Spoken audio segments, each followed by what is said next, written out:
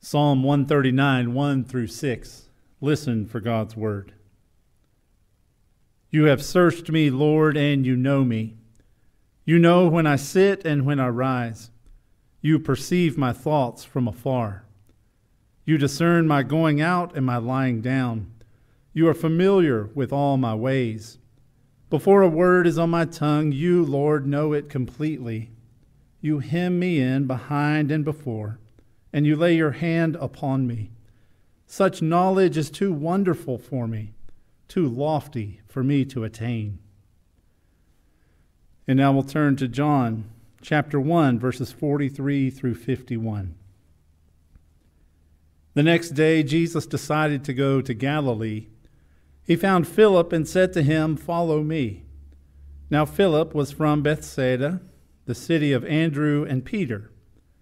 Philip found Nathanael and said to him, "We have found him about whom Moses in the law and also the prophets wrote, Jesus, son of Joseph from Nazareth."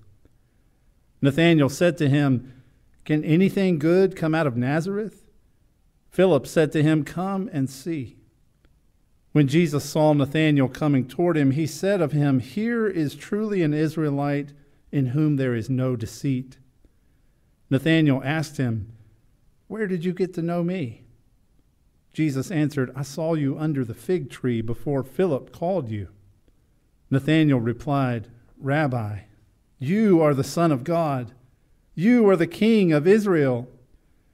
Jesus answered, "Do you believe because I told you I saw you under the fig tree? You will see greater things than these." And he said to him, "Very truly I tell you, you will see heaven opened and the angels of God ascending and descending upon the Son of Man." Friends, this is the word of the Lord.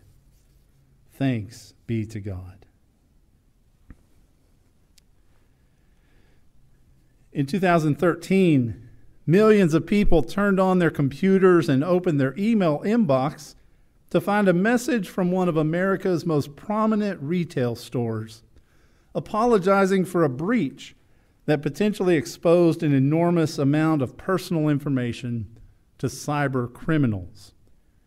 The message read, "Your trust is a top priority for us, and we deeply regret the inconvenience this may cause. The privacy and protection of our guests' information is a matter we take very seriously, and we have worked swiftly to resolve the incident." While the company was hoping the email would reassure the public of their quick and thorough approach to settling the issue, they were bombarded by the same response from so many of those who received the message. "I never gave you my email address, much less any other personal information. What exactly have you collected and now leaked?"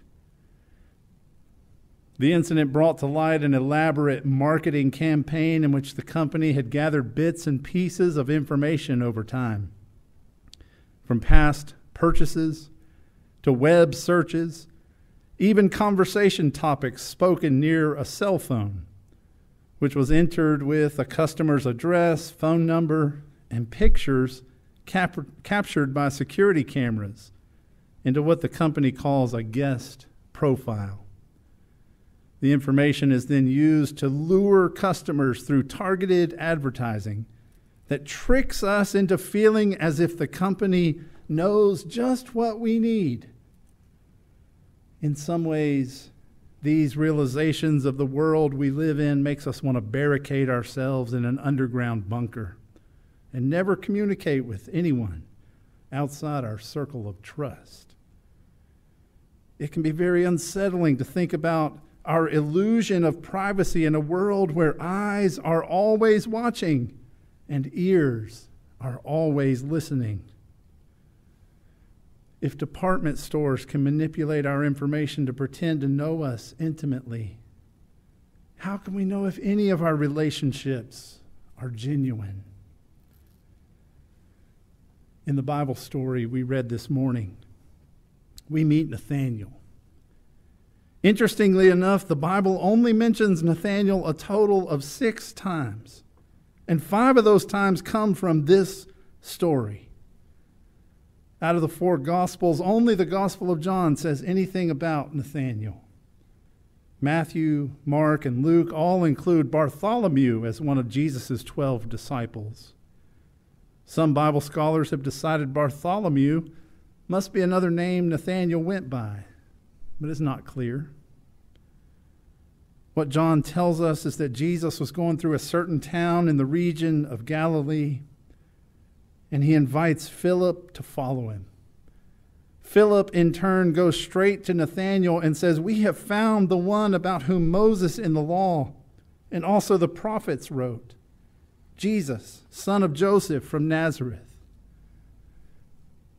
The way Philip didn't think it was necessary to overly explain what was said in Moses' law or what exactly the prophets wrote about leads us to believe that Nathanael must be a devout Jewish man who has studied the Scriptures, most likely had several conversations with Philip before on this very topic. But in response, Nathanael doesn't say, "Oh, good," or "Finally, he's here." He says, "Can anything good come from Nazareth?" Later in John's Gospel, in the one other verse in the Bible that talks about Nathanael, we learn that he is from Cana, the next town over from Nazareth. So maybe his reaction is less of a slap at Nazareth and more of a tongue-in-cheek sarcasm. That all his life he's heard how unimportant people from his neck of the woods really are. It's possible that what Nathanael hears is that Jesus has something in common with him. As they're walking up, Jesus has an unusual greeting. He says, "Here is truly an Israelite in whom there is no deceit." Jesus is pointing out that Nathanael is honest and sincere and forthright. All qualities that Nathanael may see in himself, but no one has ever really named. Or maybe characteristics that he strives for. But instead of humbly deflecting the compliment, Nathanael asks Jesus, "Where did you get to know me?" He probably wasn't wearing an "I tell the truth" t-shirt. And nobody's nose ever actually grew longer for telling lies. So how did Jesus know something that wasn't immediately evident? "Where did you get to know me?" Jesus answered him, "I saw you under the fig tree before Philip called you." And that answer was somehow enough for Nathanael to profess faith in Christ. "Rabbi, you are the Son of God. You are the King of Israel." Was that all it took? "I saw you under the fig tree"? It leaves us wondering what Nathanael might have been doing under that fig tree. Maybe he had just given his cloak to a homeless beggar. Or maybe he had just called out a merchant for cheating the poor and thought nobody was watching. Maybe he was sitting in the shade reading the Scriptures. Some scholars suggest that Jesus was speaking metaphorically about the fig leaves that Adam and Eve used to hide from the consequences of their sin. So to sit under the fig tree would be to dwell in the shadow of sin and death. Other scholars suggest that Nathanael was kneeling to pray, and his honest, forthright prayer could have only been known between him and God. So Jesus was telling him that he heard his prayer. The truth is that the gospel intentionally leaves out the details about why Jesus' words provoked Nathanael to believe. Because what made sense to Nathanael might never make complete sense to any of us. What happened to Nathanael that day was that God revealed Jesus Christ as the one who knows us personally. John didn't give every detail, because then we might be tempted to think that our story has to play out exactly like Nathanael's story.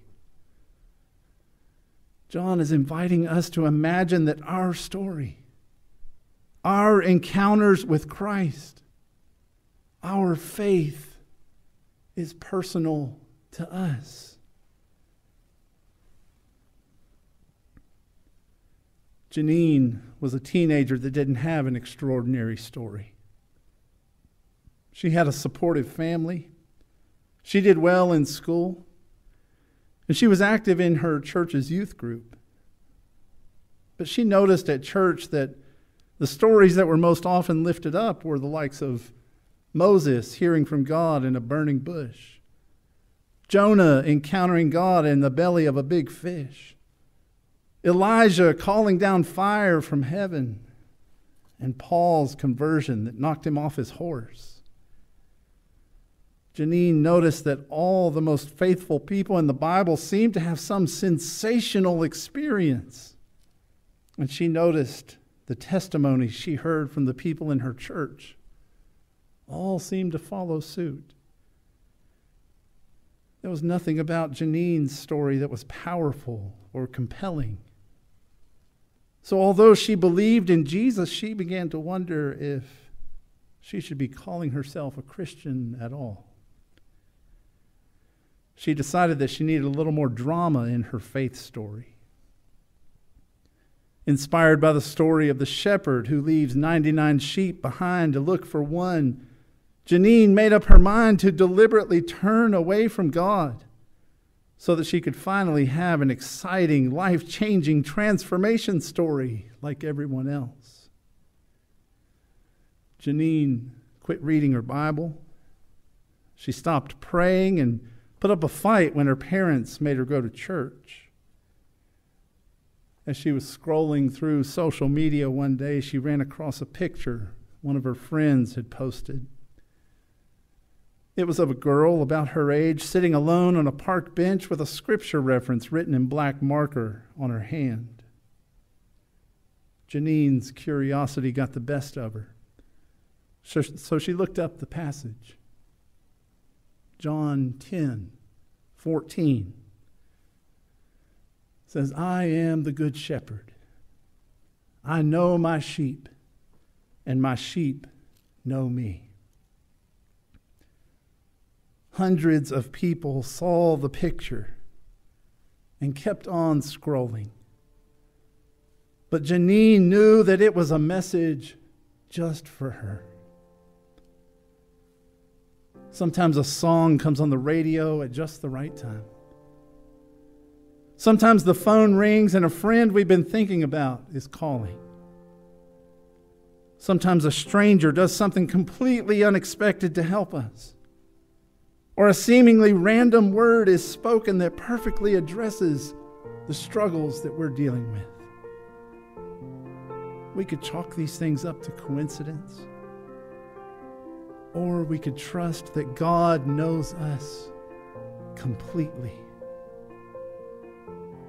Not because of some sneaky marketing scheme and not because of any violation of privacy, but because God knew us long before our bodies were ever formed, and God's hope is that we choose to live in Him long after our bodies have passed away. Jesus said to Nathanael, do you believe? Because I told you that I saw you under a fig tree. You will see greater things than these. Do you believe? Because of the things you read in the Bible? Do you believe because of the word you heard at church? Or the love you experienced from a neighbor? Christ is saying to you, you will see greater things than these. Christ knows that we needed a Savior.